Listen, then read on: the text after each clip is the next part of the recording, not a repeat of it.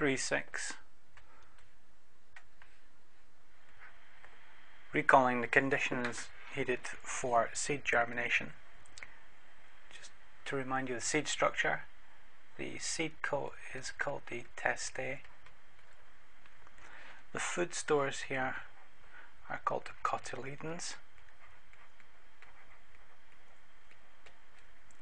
Normally there's a scar on the seed where it's detached from the ovary wall, and here there's a pore called the micropyle.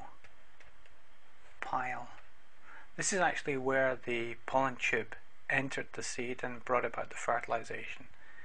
And within the seed there'll be an embryonic plant structure inside, waiting to develop.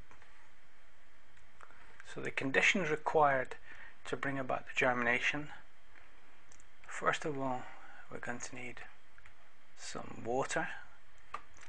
Now most seeds are kept in a very dry condition, about 10% of the normal tissue content of water. This slows down their metabolism, so one of the things we're going to need is some water. The second thing are reasonable temperatures, higher temperatures, and that's because we're going to need some enzyme action, and particularly the enzymes are going to be breaking down the starch into maltose. That's the starch from the seed store here into maltose, and of course you'll know that that's brought about by amylase, but there are many other enzymes that will require higher temperatures to become mobilized. Recall the diagram of the effective temperature on the rate of reaction. So we've got rate here, and the temperature is increasing here, and so as we move along the temperature curve here, the rate of reaction will increase. So we're looking to move towards the optimal temperature, giving us the maximum rate of reaction. So that's what we're moving towards by increasing temperatures.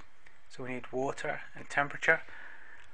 And the third thing that we'll need is oxygen, because the seeds respire,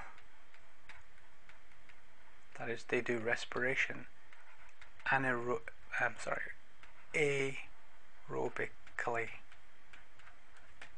So that's respiration using oxygen.